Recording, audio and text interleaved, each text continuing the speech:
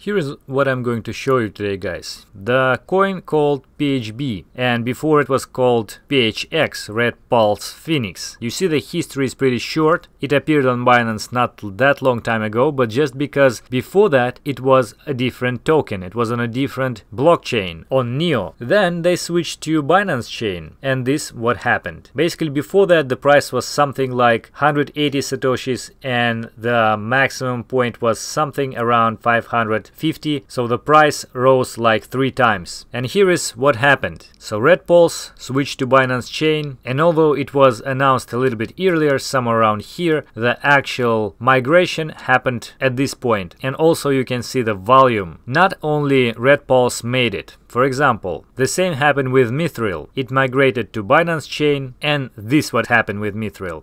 Of course, after there was a correction and there was a problem for all the altcoins, but now when they bottomed, you see Mithril started to rise again. But even the fact of the migration itself made this huge pump, so something from $0.04 to 0.8, so 4 to 8 cents. So you see it's twice, and it happened just exactly at the same time when the price rose. But actually we should be careful about this one and some others, because now it is listed on the decentralized exchange, not the centralized one, so the price reaction may be a bit tricky. Another one, Atomic Wallet, April 18th. Let's look at the price. April 18th, this is what happened. You see virtually no volume around here, and the rise from 3 cents to 24 cents, 8 times from the initial level. Of course, the volume is really low, but you see the system here, right? There are other coins like Gifto, May 24. Here is what happened with the price. Again, correction and return to the rise. There are some exceptions, for example, Iron, May 4th. You see, basically nothing, but that was the time when all the altcoins were dumping hard. Now you see it's rising again. Anchor coin, May 10th. Again, the dumping period. And here was actually the long period of no reaction to this process, but probably it would depend on what is happening with their partnership with the migration process. But now you see these spikes probably are associated with such events. Block Mason Credit Protocol token, also on a Binance chain, April 23rd,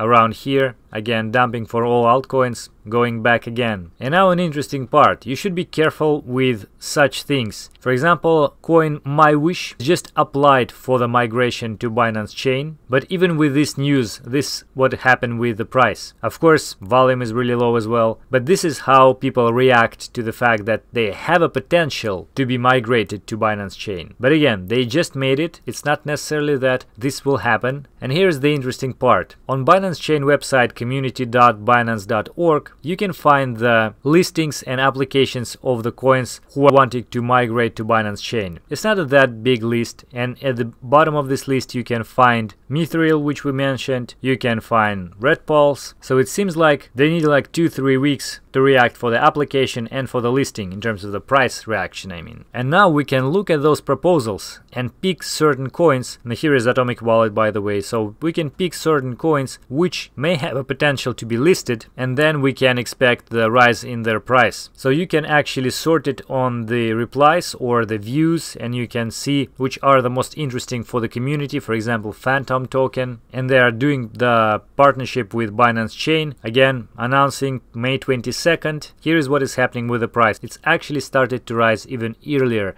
than that announcement, and the volume here is not that bad as well. So here is my point. Of course, it's really risky to chase such things, especially it would be risky to pick some really unknown coins which may not have a chance to be listed and their application will not pass. On the other hand, with every risk, we have a really high potential for the gains. So if you are looking for this sort of opportunities, there you go. It's actually somehow similar with IEOs. Like initially people were careful, they didn't know what will happen, and not so many people were trying to participate in IEOs. And then in fact, after the listing, despite the price of those coins went to the level that is much higher than the IEO price, then eventually the price went lower, lower, lower. Then we had a massive dump. But again, even after that, we recently saw the reversal. And although for some of them there is a correction, but in general the trend for all of them is very similar. And even those who bought those coins after the listing and survived through the dump, they can still be in profit if they will sell on the following pump. So there is kind of similar thing for migration of the coins to Binance chain. It is new, not so many people are aware of that, and as soon as it will become the mainstream, the same as IEO, because you know Binance is pretty much making the hype around such things, so you may expect that this would be really popular. So if you want to come early, there is your chance. Again, I must repeat, such things are risky and you may never get any profits or even be in a loss if you'll buy some of those coins. And of course, it's even riskier to buy them right now after the pump. So anyway, this is in a sense very similar to IOs in terms of being a high risk but also potentially very high return. So here's your opportunity on the relatively slowly growing market for the altcoins, and if you'll try one of those, I wish you to be in a profit. And that is it for today. Thank you for watching.